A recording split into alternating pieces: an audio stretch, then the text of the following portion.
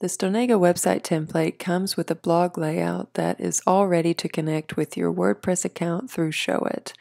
Now, all the setup has already been done for you essentially, but there are a few features that I want to go over in this tutorial just to give you a better idea of how this connects with WordPress and which things you are able to change inside of Showit. Just to give you an overview of the page, at the top you have a search by category section where you will indicate the different categories that you'll use inside of WordPress, and then you will copy and change the wording here and the links accordingly. You also have a search bar, and at the very top you'll have this featured post canvas. Now this is also something that you will set in WordPress, and then inside of Showit you can indicate which posts you want to pull from.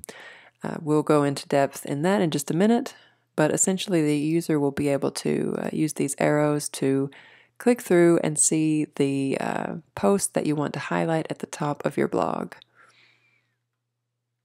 As we scroll on down, you'll see that your main posts are all organized in 3 columns, followed by a larger canvas that is a bit more highlighted just to give some variation in the layout. So these will just kind of populate accordingly once your blog is live.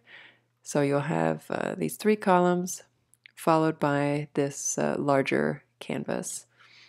Then as we scroll down at the very bottom, you have a call to action, which will invite your potential clients to go to your experience page to discover more about working with you. Before we go further, if you haven't already signed up for your Showit plan and you want to blog and take advantage of the WordPress features, then you'll want to choose one of the plans that does include a blog. So the starter option is great if you're going to be starting a new blog. If, however, you already have a blog and you'll need one migrated into your Showit account, then it's best to take the advanced blog option. If you'd like to get 1 month free on your subscription, then see the description below where you'll find my affiliate link. So once you've installed the template into your Showit account, you'll notice under the blog templates category that you have a few different WordPress pages. To start, you'll notice that there are a few pages that have delete in the title. Now these are set up to show you how, well, when you're viewing the demo, to show you how the blog should look once it's linked to your WordPress account and it's live. Now the actual behind the scenes on the blog doesn't always look that smooth, so that's why we designers often create a demo page that will help give you an idea. Okay, this is how it will look once I'm blogging and once I have 10 or 12 or more posts that are live. So let's just take a quick look. Now this page, like it says, you can just delete. This is set up, this is not linked to WordPress necessarily. You can see there are no placeholders here. So in fact, you can just come here when you're ready to and just click that flyout menu and then delete this page, and then delete the single post page as well. Now this is just a sample page to show you what each individual page will look like. But again, these are just for the demo version, so once you've installed this in your own account, then feel free to delete these pages. One thing that you will want to do, however, is make sure that all of your links are set to the appropriate page. So right now in the demo version, for example, if I click on blog here in the navigation, you'll see that under the click actions, it's set to the blog demo page, but this is the page that we're going to delete.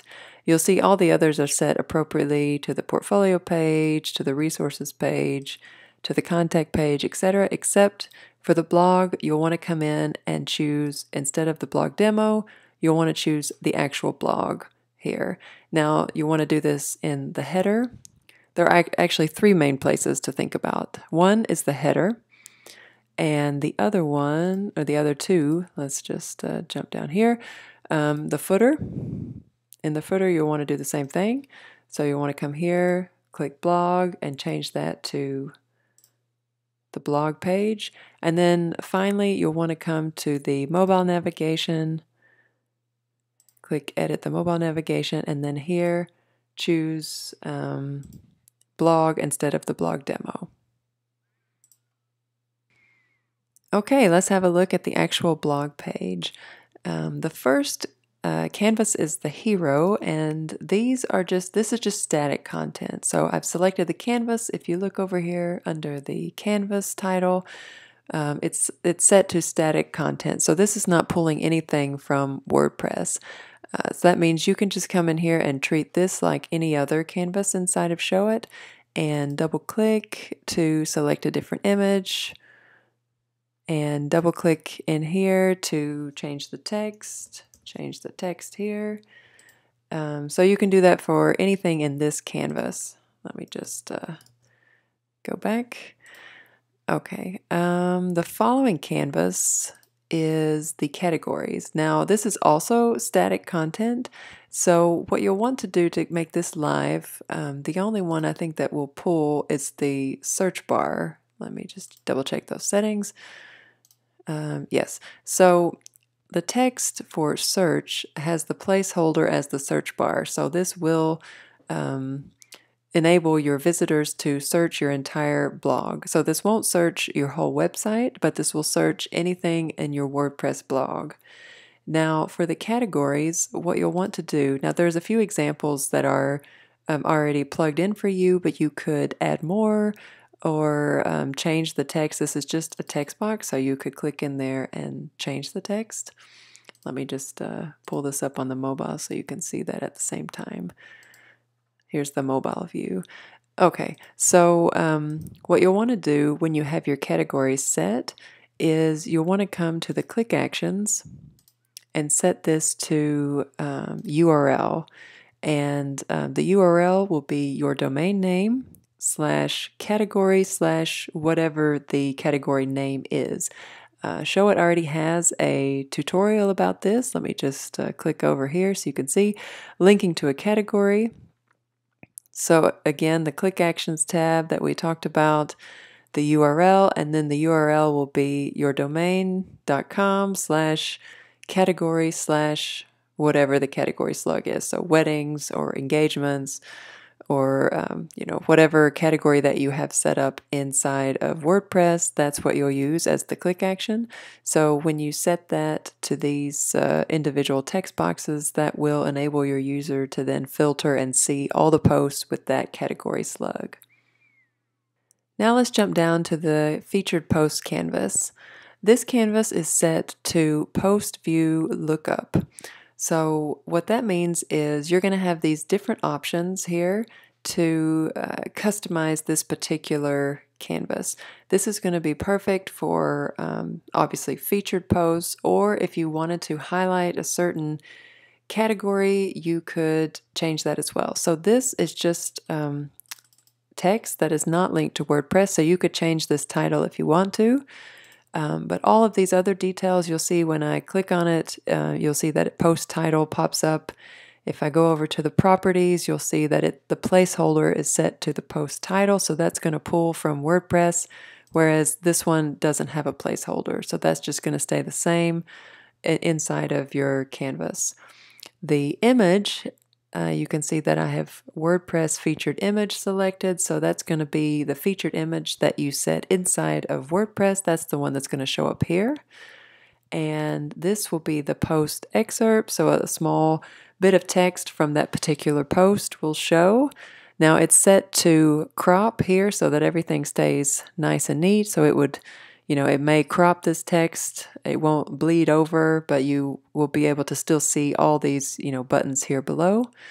And you can see that the placeholder text has already been set for you.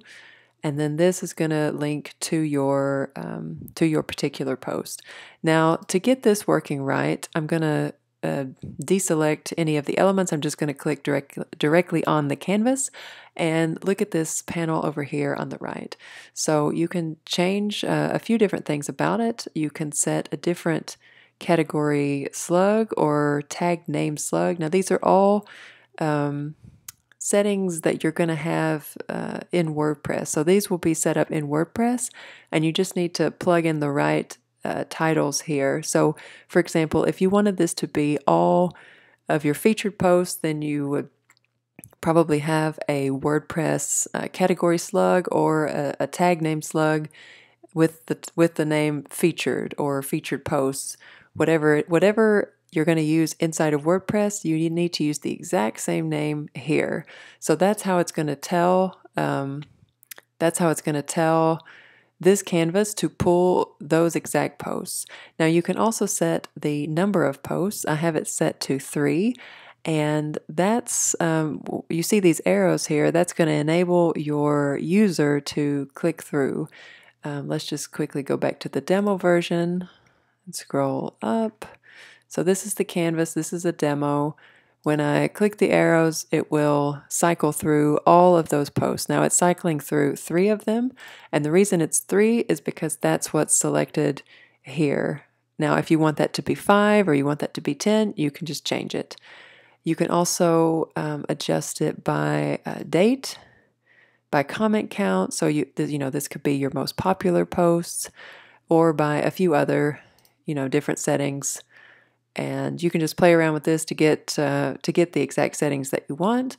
But essentially, the canvas layers and everything is already set up for you to use. The only thing you need to be sure that you're pulling from is that you use the correct category slug or the tag name slug that's going to communicate with WordPress, that it knows exactly which types of posts it needs to show here.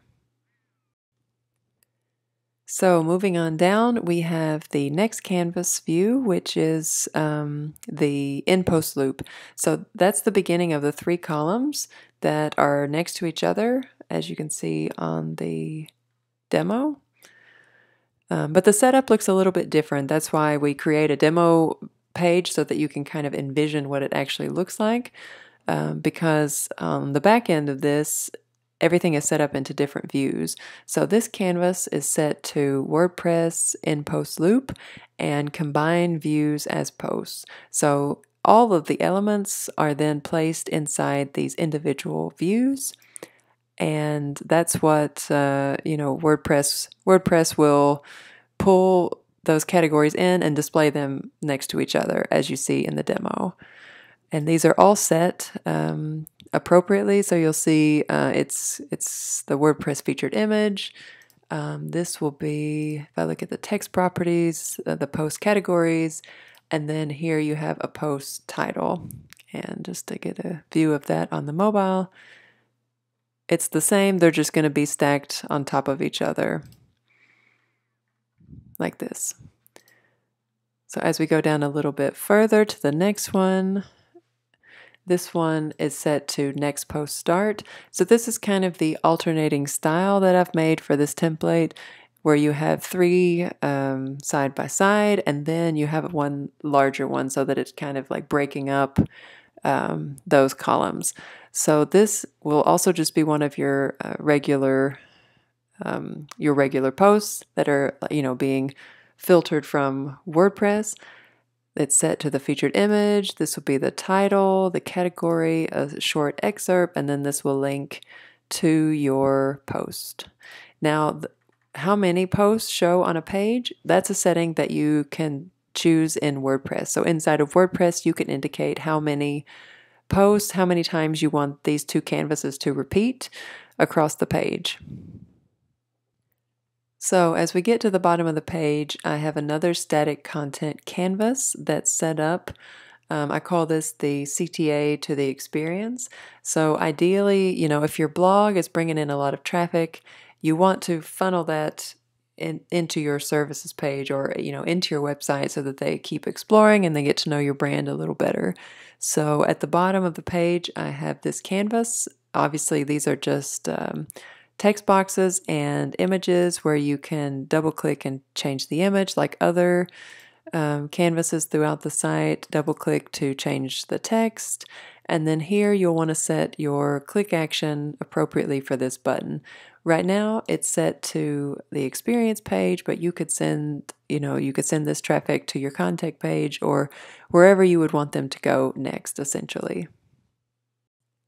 So to sum up, essentially you'll do all of your blogging inside of WordPress. So you'll have a WordPress account, and that's where you'll create your posts.